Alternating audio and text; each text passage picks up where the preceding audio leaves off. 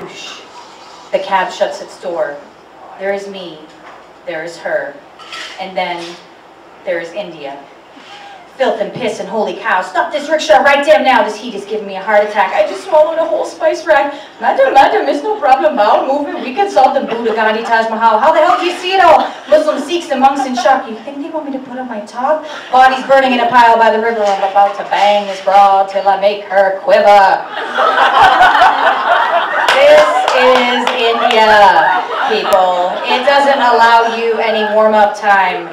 You need to grab that bitch by all 6 yards of her sari and hold on for dear life, or else she will thrash you around her muddied streets and leave you in a trash-filled alley where the pigs will eat your carcass. The slow, meandering, getting to know you course that a normal relationship would take is replaced by our maddening race to the Taj Mahal in the hands of a bleary-eyed driver named Shoelace. Within our first 24 hours of meeting, the girl and I had already hijacked a rickshaw, catwalked along the pipe of an open sewer, and saved a woman when she slipped on a mango peel and fell at our feet. We also ravaged each other in a sexual feast so desperate it made the movie 9.5 Weeks look like a Disney flick. She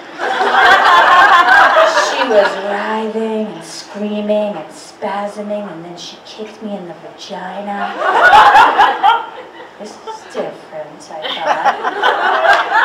And then I realized that all her fussing and panting was the result of a debilitating calf cramp brought on by India's severe hot dehydration. Oh, India, how you mock me. She, too, was fast introduced to my idiosyncrasies, like my habit of neurotically counting my belongings before leaving the house, or of applying my face lotion pore by pore by pore. And the night before visiting the Taj Mahal, she learned that I am obsessively punctual. How fast can you have an orgasm, I asked. What, 10 minutes? She stammered. Well, you got 7, because we need 4 hours of sleep before the cab picks us up at 4:30, so that we're at the Taj at 5, because sunrise is at 5:02. 7 minutes later, I learned that she is incredibly efficient. Later, we both learned that we greatly differ in our approach to third world bartering. Just tell me the price, I would say, while she stood beside me, rattling off numbers like an auctioneer. 50 rupees, 80 rupees, 60 rupees, 20 rupees. Just tell me how much, I would demand. This charade culminated in one of my finer humanitarian moments when I turned on a 7-year-old jewelry hawker and screamed in his face, "I wouldn't want it if it were free." For each of my missteps, the girl recovered with finesse. She made the international sign of crazy to prevent that child from crying. She also came up with creative ways of explaining to waitstaff that in America, puking out food is a sign of respect for the chef. And when I was huddled, constipated in the darkness of a wooden bunker with my pants somewhere in the dirt, she emerged like a beacon of hope, wielding her glowing iPhone. You can find this tale and many more in our hit Time Life CD, India's Awkward Moments, featuring the hit single, "I Took a Crap by the Light of Her iPhone app." And other gems like, "That's not my nipple, that's heat rash." And the timeless classic, "Curry in the morning makes me honey."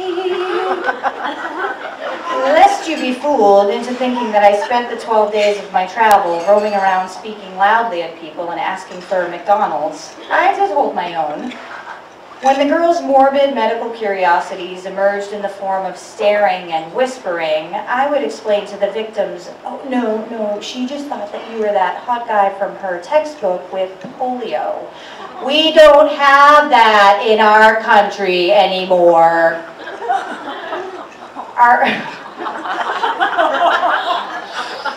Our budding relationship was much like the developing nation of India itself.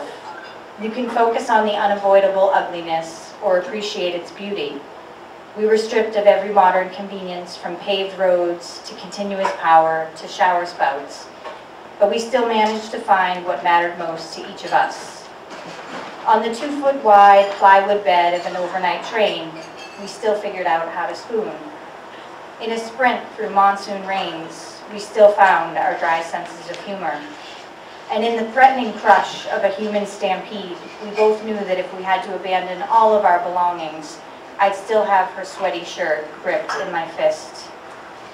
You get robbed a million times over in India as they deal in this currency of karma. But there is no price to pay for the calm we experienced drifting down the Ganges with muddied feet and dotted foreheads in the pre-dawn light. Goosh, the cab door shuts again. This time it deposits me at one terminal to return to America and whisks her to another to return to southern India. And just as quickly as we were united, we were separated.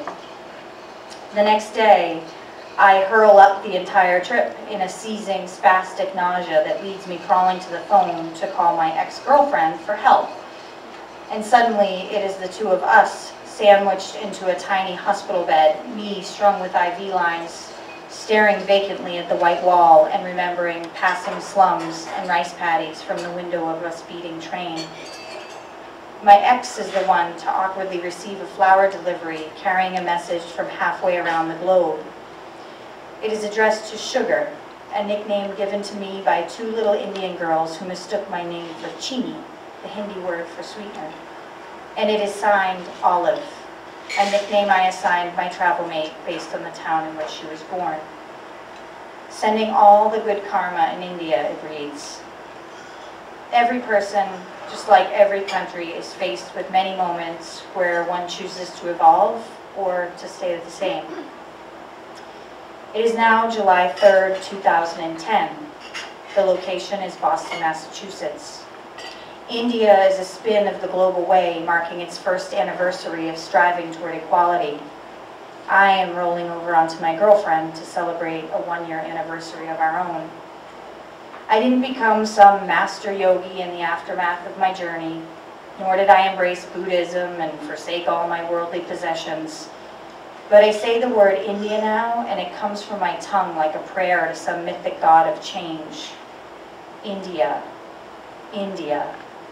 We changed together, India. Just as you were accepting a new and different expression of love as it spread across your lands, I was kissing new lips in Jaipur, and spreading new thighs in Agra, and finding new love in Varanasi. We have both navigated the changing and uncertain road since, and we've come out on top. India, I raise my fist to you in unison and thanks. May victory be ours. This American pervert will always be your